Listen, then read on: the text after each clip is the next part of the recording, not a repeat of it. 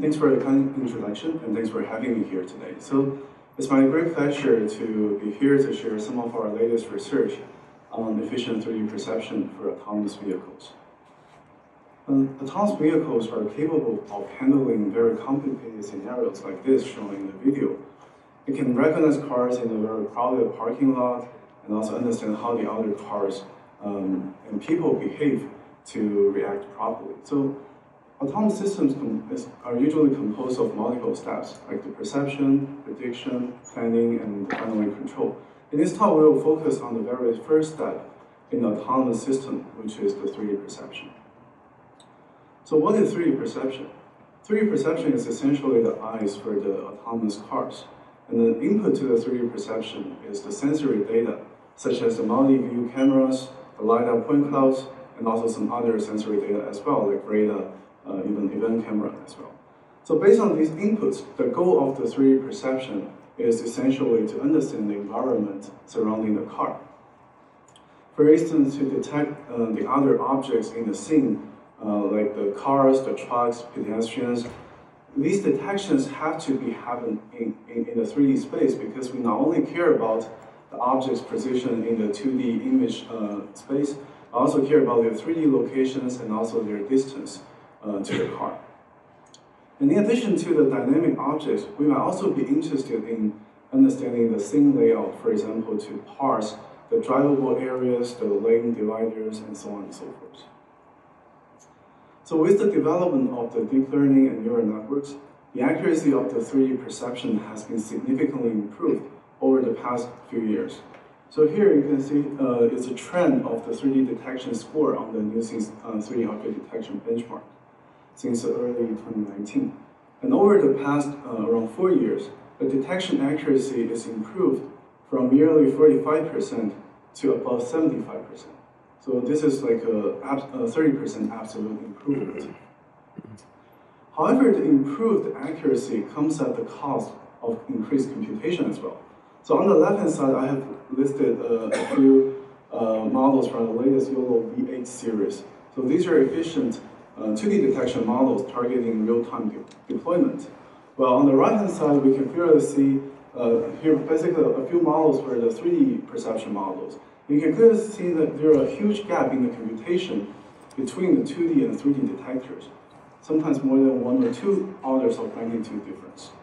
So this brings a huge challenge on the efficiency side for the 3D perception models, and which will be the main focus of this talk, how we can make the 3D perception model more efficient. So in this talk, I will start by introducing BEVFusion, which is a 3D perception framework that can efficiently and effectively support multiple sensors and handle multiple tasks. And next, I will give a brief overview of our latest works, Flatformer and Sparse VIT. They accelerate the LiDAR and camera backbones using the sparsity techniques for 3D perception.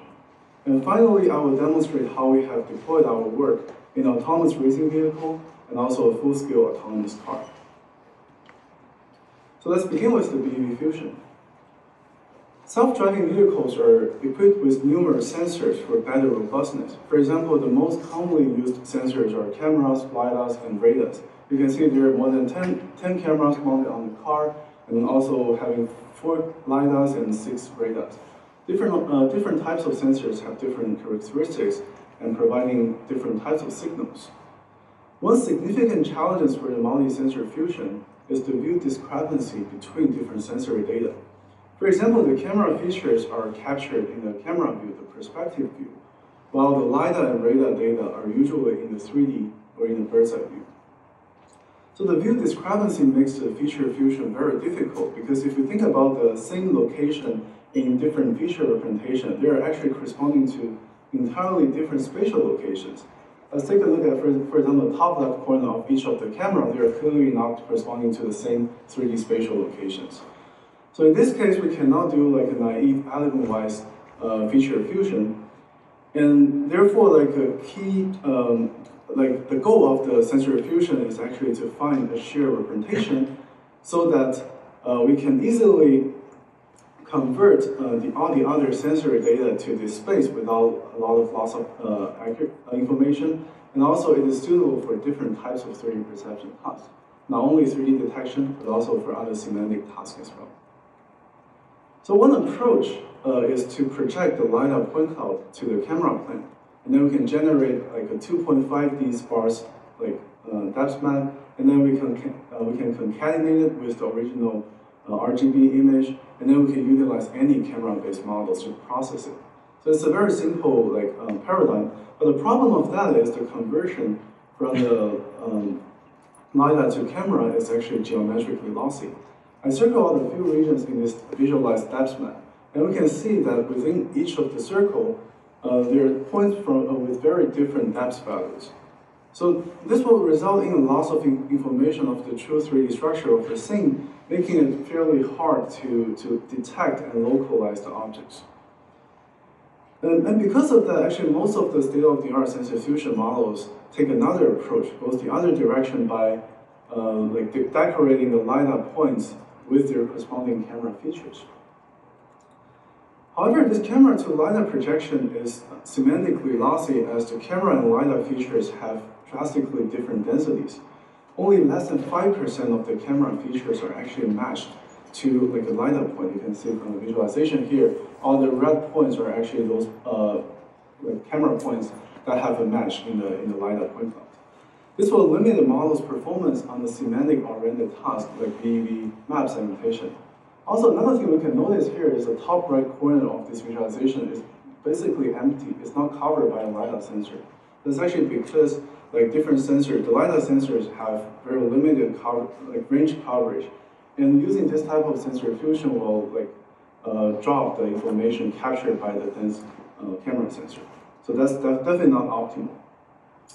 So in this project, we adopt the bird's eye view as a unified representation, though that we use the bird's eye view representation as a common ground between the camera and LiDAR space. So this view is friendly to almost all the 3D perception tasks because their output space is usually also in the bird's eye view. And more importantly, the transformation to the bird's eye view keeps both the geometric structure and the semantic density we'll see in a minute. So converting the LiDAR feature to the bird's eye view is really simple. We just need to flatten the point cloud along the height dimension. And you can see from the visualization here, you can still recognize that's a car even after the flattening process. So it captures the geometric structure fairly well. For the camera features, we project all 6 cameras onto the unified bird's eye view space. You can see here different region of the BEVFusion map correspond to the different cameras having different orientations. And finally, we can just simply do like atom-wise fusion to have and perform the perception task. So implementation-wise, we given different sensor inputs. We first apply a modality-specific encoders to extract their features, and then we transform all these features into a unified bird's eye view space. And once all the features have been converted to this space, we can stack them together and then apply a BEV encoder to fuse the features together. And in the final step, we apply multiple task-specific hats to the fused BEV feature map. And our method can be applied to most 3D perception tasks like 3D detection and map segmentations. So most of the components in this pipeline is fairly straightforward, but the tricky part here is how to convert the feature from the camera space to the bird's eye view space. So that's called camera to bird's eye view transformation. So to give you an intuition, so the process is basically to convert the image captured from the camera, for example, something like that from a street view image, to a bird's eye, top-down bird's eye view map. It's like the satellite image you will get from the Google map. So this step involves doing some depth estimation, passing the point out to the 3D, and do some pooling. So surprisingly, this step is actually the efficiency bottleneck of the whole pipeline. So with the vanilla implementation, it takes around 500 milliseconds to run this single operator. And it could take up to 83% of the total runtime of the 3D perception models.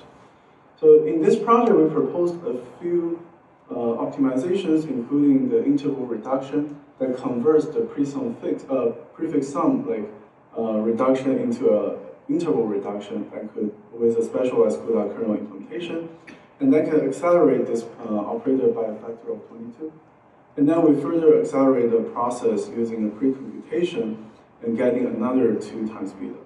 So as a result, our implementation achieved a 40-fold speedup and reducing the runtime of this operator from 83% to nearly 5%. And now let's move on to the evaluation part. So here's a demo video of the BEVFusion running on the nuScenes for the 3D object detection and BEV map segmentation. So you can see from this qualitative result, the BEVFusion model is able to recognize different objects fairly accurately and also parse the scene output fairly accurately. And some quantitative numbers here, a lot of numbers, but the key takeaway is the BEVFusion can achieve at least 1% higher accuracy while reducing the computation cost by 2 times. And the same applies to the BEV map segmentation, where we achieve even higher accuracy boost than the Fusion models, with a 13.6% higher MIOU. And we have also studied the effectiveness of our model under different LiDAR sparsity. So the reason why this setting is very interesting is sparser LiDARs could be cheaper, and therefore they can be more affordable in the real production. For example, a 4-beam LiDAR sensor costs only a few $1,000s. BEVFusion brings larger improvements for the sparser LiDAR, as you can see in this figure. For 1-beam LiDAR, it outperforms the previous baseline by 12%. And this is because in the case where the LiDAR is very sparse, the point decoration method will drop almost all the camera features, which is clearly not effective. A radar can also be seen as a sparser variant of LiDAR as well. So here we also compared our BEVFusion with other camera radar fusion methods, including sensor fusion, filter 3D, and also craft here. And you can clearly see that the BEVFusion can achieve the same level of detection accuracy, while for the velocity estimation, the error rate is much lower than all the other baselines. And it's important to see that our BEVFusion is at least 3 times faster than any other baselines, and making it most friendly for actual deployment on hardware. And recently, we have also deployed the very model on the Jetson HX R-Ring and achieved real-time inference speed. And our model ranked first on the nuScenes 3D object detection benchmark, 3D object tracking benchmark, the Waymo detection benchmark, and also the Argoverse 3D object detection benchmark. And we have open sourced the code for our BEVFusion on GitHub. So feel free to check it out if you're interested. So that concludes the first part about the BEVFusion. So there are 2 main takeaways here. Firstly, the bird's eye view is an ideal space for multitask, multi-sensor fusion, supporting different tasks, handling different sensory data. And secondly, view transformation plays a crucial role in terms of the efficiency and should be properly accelerated. And the next project I would like to share is the Flatformer. So let's first revisit the latency breakdown of the original BEVFusion model. So this is a breakdown after our optimization for the view transformation module. And you can see that the view transformation now only takes around 10% of the total runtime. The latency bottleneck after our optimization becomes the LiDAR encoder, which takes like 43% of the total runtime. And that's what we will be focusing on up next. So this is a 3D detection benchmark on the nuScenes leaderboard. It might not be very obvious to tell from the name of these methods, but these highlighted methods are all based on sparse convolutions to build your LiDAR encoders. So let's first understand what's sparse convolution. Conceptually, it's very similar to the dense convolution being applied to the sparse data. So one key difference between the sparse convolution and the dense convolution is basically like sparse convolution will skip the computation for the 0 neighbors, while for the dense convolution, it will basically compute all of them. So for this particular example, the dense convolution will compute all, have the matrix multiplication for all 9 neighbors, while for the sparse convolution, it will only execute 2 of them. And the second difference you have probably noticed from the visualization here is the output sparsity pattern is different. So for dense convolution, an output is 0 as long as one of its neighbors is 0, is non-zero in the input. While for the sparse convolution, an output is non-zero only if it's like non-zero also in the input. So you can see that that's actually from the practical consideration, because that way we can keep the same level of sparsity across the model, so we can use the sparsity to accelerate the model. So the support of the sparse convolution is actually non-trivial, as we need to write specialized kernels for it on GPUs. This is because these sparse operators are not favored by GPUs. So in our group, we have built a library called TorchSparse to help resolve this issue. So this API is very similar to like native PyTorch. And as you can see from the right-hand side, for the model definition, you only need to replace the nn conv2d -on2d in PyTorch with our tsnn conv and tsnn -norm. And another difference is you need to use the sparse tensor instead of using dense tensors. And other than this, the usage of the tensor and models are exactly the same as what you will expect in the PyTorch. And you can use it for forward and backward paths as if it's just a PyTorch model. The library is highly optimized. Compared with the leading solutions, Minkowski engine and SPConv, our TorchSparse can achieve 1.8 to 3.3 times speed up for inference and up to 4 times speed up for the training as well. Although TorchSparse achieves very high performance, you could probably imagine that it requires a lot of engineering efforts. It becomes very challenging if you want to support more types of hardware, like later generation of NVIDIA GPUs or even GPUs other than NVIDIA GPUs. So the question we keep asking ourselves is that, is it possible to redefine the computation and reuse all the efforts people have already spent for dense workloads? That's why we started to look at the point cloud transformers. So transformers have demonstrated remarkable performance in the 2D computer vision. Many pioneering efforts attempt to apply transformers to the point cloud domain as well. They have achieved remarkable accuracy. However, their latency is still far behind, up to four times slower than the strong sparse convolution based on I have just introduced. The vanilla global point cloud transformers apply.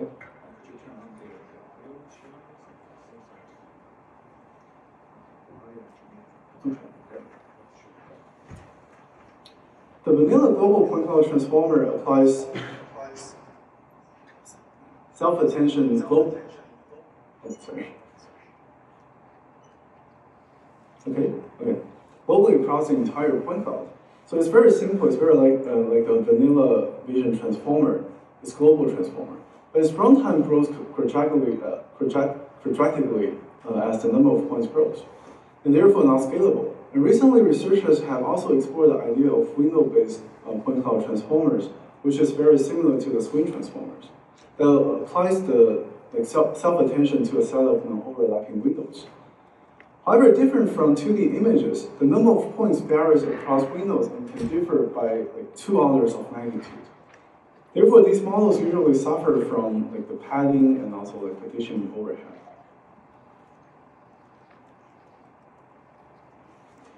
So to resolve this issue, we proposed a platformer to improve the efficiency of the window-based point cloud transformer. So the key idea is to redefine the grouping strategy. So instead of partitioning the points in a spatially regular way, we partition the points in a computationally regular way. So you can see from the left-hand side, for the original window-based point cloud transformers, you will partition the points in a unified 2 by 2 windows. While for our platformer-based partitioning strategy, you can see after the partitioning, we will have equal size for each group. So that's actually preferred for the computation from the computation perspective. To achieve the equal size grouping, we use a window-based sorting to flatten the point cloud from the 3D to a 1D sequence. So we sort all the points first by the window coordinates and then by the local coordinates within the window. So this way we can better preserve the geometric locality, and we also use window shifting used in the swing transformer, and also we propose to alternate the sorting axis to promote the feature exchange across different windows and across different directions. So platformer can directly benefit from existing system optimizations for the transformers. Changing the grouping strategy from equal window grouping to equal size grouping can directly accelerate the model to around 20 milliseconds. With flash attention and efficient transformer implementation that fuses all attention operators into one single GPU kernel, the latency of our model can be improved by a factor of 1.7 times. And we did a few more optimizations, including like packing the linear projections into a batch one, fusing the linear activation together, and finally also dropping the loss residual group. Combining all of these together, we are able to achieve around another three times speed up over the vanilla implementation. And our model closes with all of the algorithm and system side innovations. Our model is able to close the 3 to 4 times latency gap between the point cloud transformers and the sparse convolution models. It's much faster than the center point, and it's also slightly faster than the strong center point plus plus baseline. So equal size grouping is ideal for computational regularity, but not really for the spatial regularity. With the window-based sorting, most groups are spatially local, but you can still see from some examples here that there are some outliers in the grouping. But the attention mechanism is powerful enough to learn to suppress these outlier points. And finally, we have deployed our platformer on NVIDIA Jetson AGX Orin, and our model is the first point cloud transformer that could achieve the real-time inference on the edge GPUs. All right, so that concludes the second part on the platformer. So two takeaways here. First, the computational regularity is far more important than spatial regularity. And second, the efficient implementation is very important to explore the full potential of transformers. And then I will give a quick high-level overview of our sparse VIT work.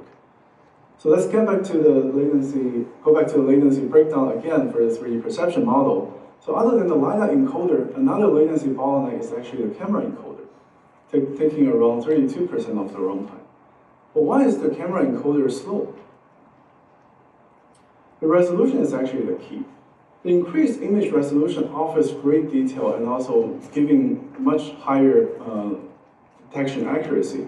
However, this comes at the cost of linearly growing computational complexity, making it less deployable on the results-constrained applications. So therefore, it's very important to design an algorithm to efficiently and also effectively process the high-resolution images.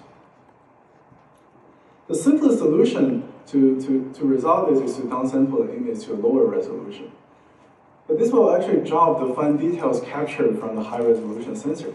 And the missing information will bottleneck the model's performance, like especially for some small object detection and for some dense prediction tasks like semantic segmentation.